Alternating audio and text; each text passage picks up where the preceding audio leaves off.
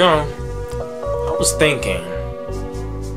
No, I don't think that people understand how the concept of reaping what you sow, or karma, or judgment from the Most High, or whatever you want to call it, works. What you sow is what you reap.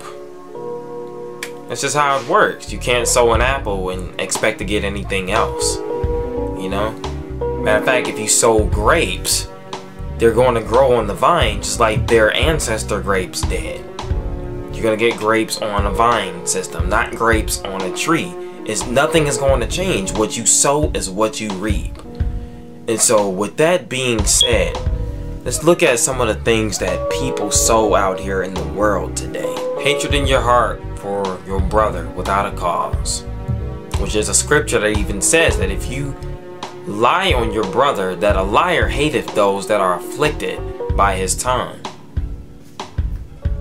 You know, so you think about the people who go out there like Emmett Till's, the lady that lied on Emmett Till.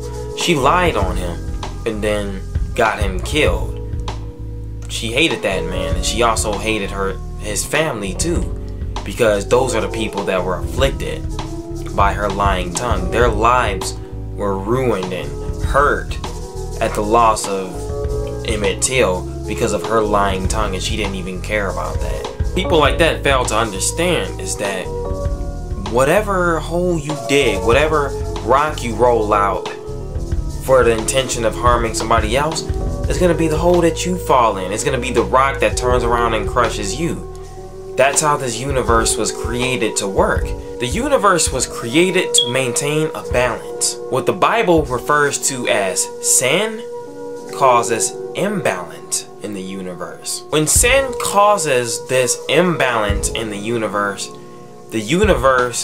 enacts the law of reaping what you sow to set forth a chain of events that will lead to the sinner receiving his just due payment for all the wrong he has committed. And the sinner, upon reaping what he sows, usually reaps something along the same lines of the crime he committed in the first place. So basically the punishment fits the crime. So let's look at it like this. You have somebody who's a known psychopathic serial killer. He goes around killing people. Well, when it comes time for him to reap what he sows, he usually ends up being killed. You live by the sword, you die by the sword. That's your karma. You look at somebody who's promiscuous and he goes out there and he fornicates with anything that he sees that looks attractive to him. Well, he might end up getting an STD. He might end up getting AIDS and then dying. Or if he don't get AIDS and die, he might get several women pregnant. Now he got a whole bunch of children that he got to take care of. Karma is coming back and is biting him in the form of child support.